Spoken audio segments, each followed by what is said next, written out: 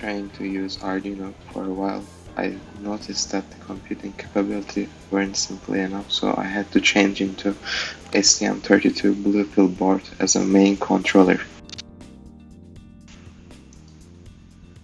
Motor driver had to change too because the previous one simply wasn't enough to drive the required currents through the coils of the linear motor, so I had to opt for a discrete system instead of an integrated one, which was actually not very hard, but a very hard and time-consuming task was to wind every coil separately by hand.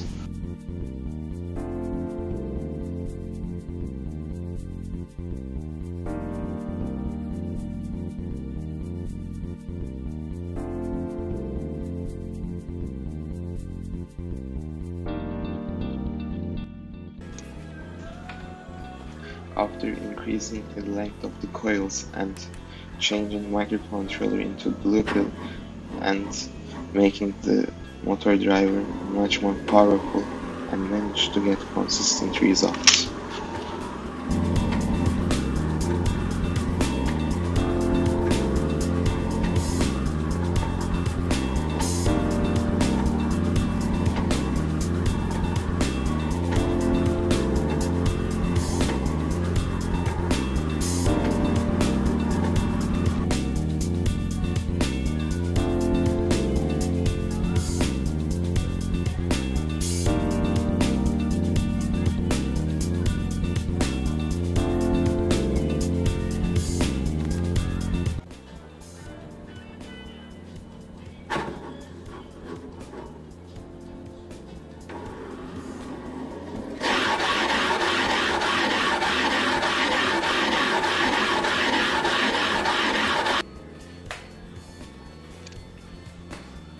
At this speed, it wasn't simply very funny at all to be in the same room with the linear motor, so I had to find a solution to the noise problem.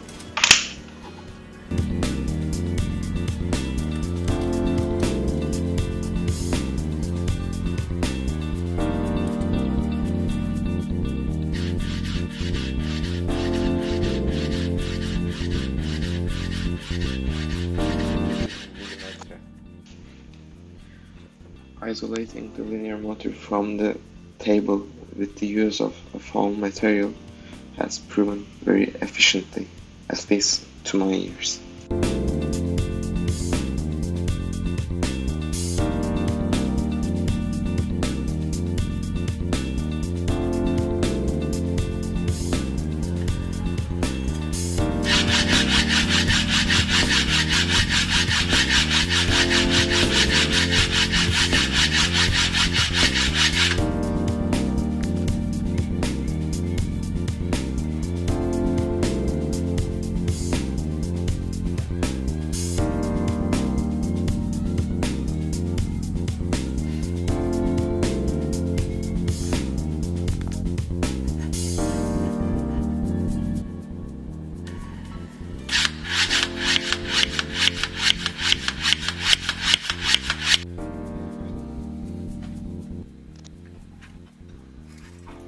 After letting the motor run for many minutes continuously, I noticed that it wasn't performing very well, so I disassembled all the parts and looked for the problems, and it wasn't very hard to find.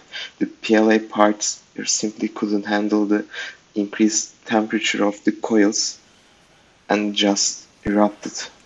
So I'm going to print everything in ABS, which is a much more temperature resistant filament. Hopefully it's going to work better.